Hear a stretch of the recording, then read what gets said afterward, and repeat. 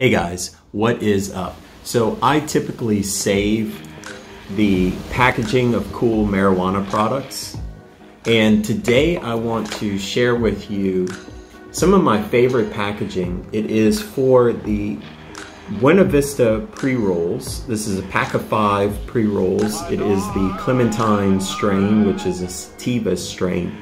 But look at this artwork here. This is some of my favorite artwork. For me, this artwork, I'm thinking it's 1955 in Cuba in some elegant parlor setting. And this woman here is stylishly enjoying her cigarette as she sits in this elegant parlor in her green tinted evening dress. And look at here, she's accompanied by a black cat statue that is full of mystery and malice.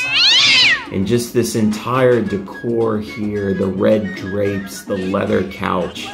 This would make great artwork on the side of a cigarette case. I checked out the company's website. I could not find any additional information on this artwork or its origin or how it ties in with the brand of the company, but in any case, it is super cool artwork, and I hope you enjoyed it.